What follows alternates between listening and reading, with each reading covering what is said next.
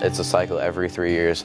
You know, you get to a new school, you make friends, you kind of finally settle in, and then it's okay, hey, we have to go somewhere else now. I've been to 3 different bases, but I've been all over the world basically.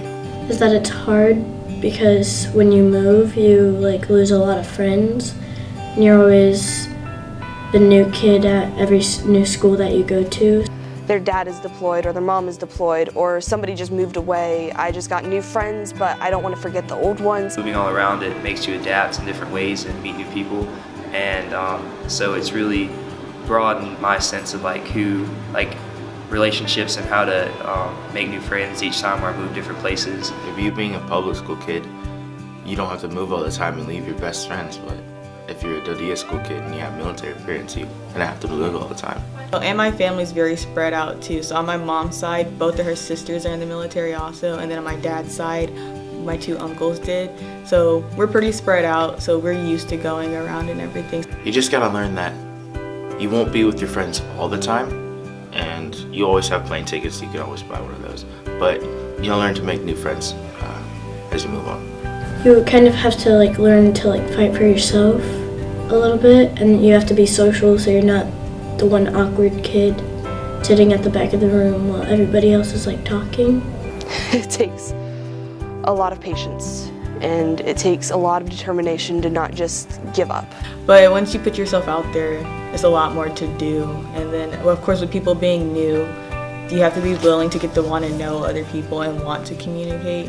You have to learn how to rely on yourself, and you have to be able to process the world without others guiding you.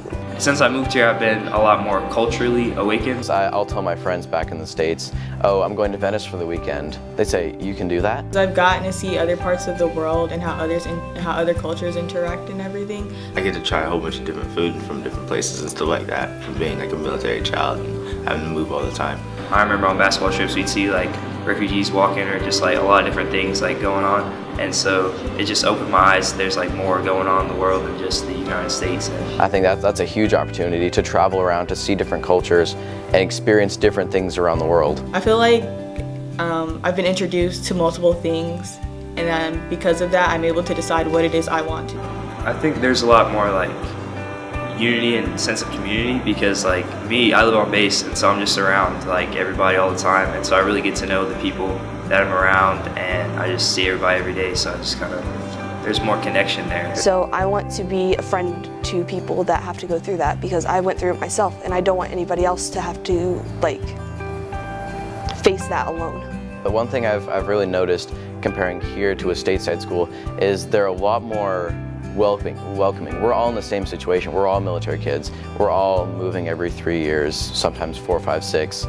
But it's just we're all in the same situation. We understand each other's problems a lot more. There's a lot of overcoming that happens when you're a military brat.